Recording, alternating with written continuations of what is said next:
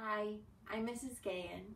I'm one of Minuteman's school psychologists, and I'm also a yoga teacher.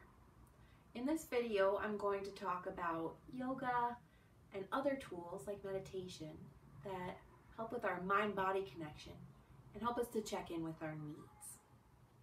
So to start off, you might just take a seat, let your eyes gently close, and check in with what you need right now.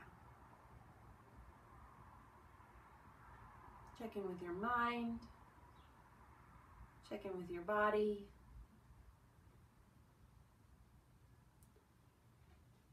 Perhaps you need some extra energy and focus, or perhaps you'd like to rest and relax right now.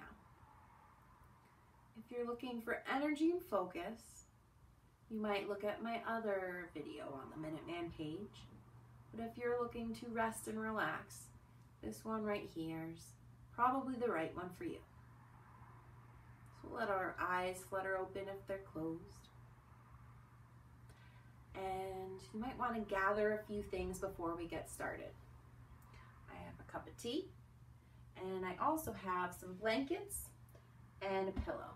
Any blankets or any pillow will do. You don't need a yoga mat. I have mine here just because I like it. So if you've had me talk in one of your classes about yoga or mindfulness, you probably remember me talking about our nervous systems. Our parasympathetic nervous system is the one that helps us rest and digest. So we can do different things to engage our parasympathetic nervous system and help us feel more relaxed and like our mind can slow down. And so we're going to do a couple of those things today. And slowing down our breath doesn't require any special postures. Just a few minutes of our time and a quiet space. Everything I talk about today is just a suggestion. You get to choose what's right for you, your body, and your mind. We're gonna get started by just finding a place where you feel like you can settle. So you might take a seat like me, or you might lie down on your back with your knees bent. You might lie down in bed. Just find somewhere where you feel like you can really take a few minutes to slow down. Take a few moments to connect with the parts of your body that are touching something else. So if you're seated, you might feel your sacrum or your legs on the ground. If you're lying down, you might feel your shoulders and low back touching. If your knees are bent, you might feel your feet pressing into the ground. So wherever you are in space, you might let your eyes flutter closed now. If your eyes are open, just let your gaze be soft. We'll begin to tune in with our breath. You might let breath sweep in through your nose and out through your mouth.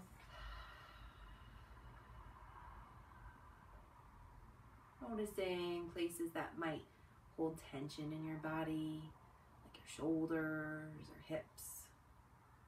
Letting breath be so big that it fills up and feels like it can fill in those places that might feel stuck.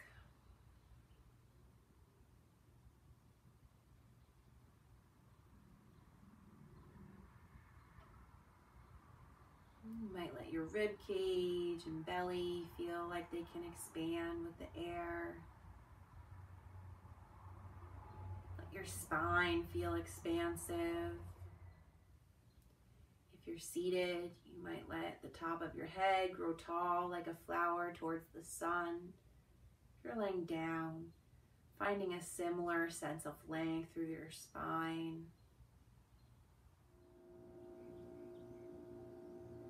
Wherever you are in space, it might be someplace you'd like to stay. And there's no rush to leave or shift your shape. But if you'd like to shift your shape to something different, you'll let the eyes slowly blink open. And we're going to move through a couple different restorative yoga poses. We're going to shift from either seated or where we were lying down, and we're going to bring ourselves to hands and knees. You might want to take a blanket to pad your knees. I'm going to take a pose called Child's Pose. This is where the pillow might come in handy. We're going to use it as a bolster. Bring it between your hands here. We'll find a tabletop position. We'll bring our shoulders over our wrists and our hips over our knees. Taking a couple breaths here, letting your spine feel nice and long. We'll let our toes come toward one another and let our knees come wide. We're going to begin shifting our hips back in space, and you might want to bring that pillow closer in between the knees. We're going to crawl our arms forward, and you might let your forehead rest here on the pillow. You might just turn to one cheek, up to you.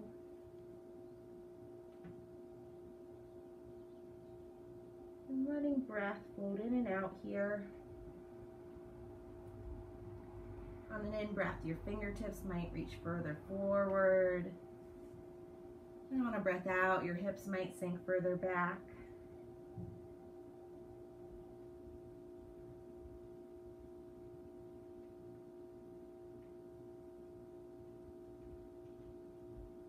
You might choose to stay here for a long time, or that might feel like just enough. And if you would like to shift your shape, we'll press into the hands and let the body shift forward.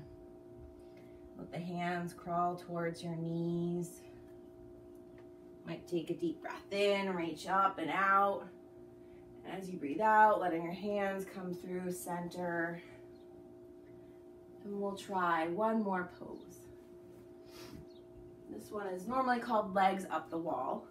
But since I live in a small apartment, we're going to have legs up the couch. You're going to bring your bottom as close as you can to a wall or a couch or a chair. And you're going to bring your legs to come rest. You might let your arms be wide here. If you're at a wall, you can let your legs extend all the way straight. But if you're at a couch like me, letting the calves come to rest.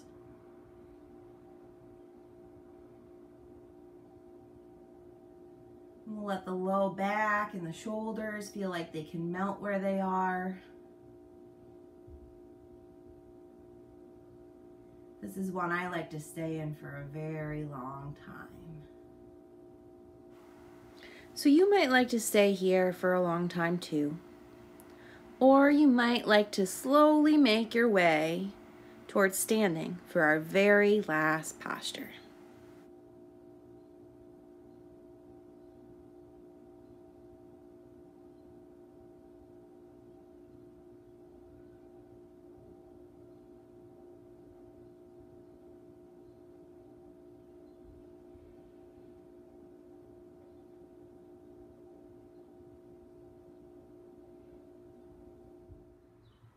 One really easy way to engage our parasympathetic nervous system is to let our body fold over. So you might sit on the ground and do that, but a really nice way to do it is standing up. So I'm going to stand with my feet about hips width apart. Take a deep breath in, reach my arms up high. And as I breathe out, bending at my waist, letting my arms dangle. And your fingers might not touch the ground like mine, that's fine. Really let your neck relax here. And you might let your hands reach for opposite elbows, or they might just dangle. Or you might take your peace fingers, these two fingers, and hook them underneath your toes. Wherever you are, taking a deep breath in, letting it out. Whenever you feel ready, after a breath out, letting your body roll up. And that's a forward fold. Thanks for watching. If you have questions about yoga, meditation, or anything else, feel free to email me.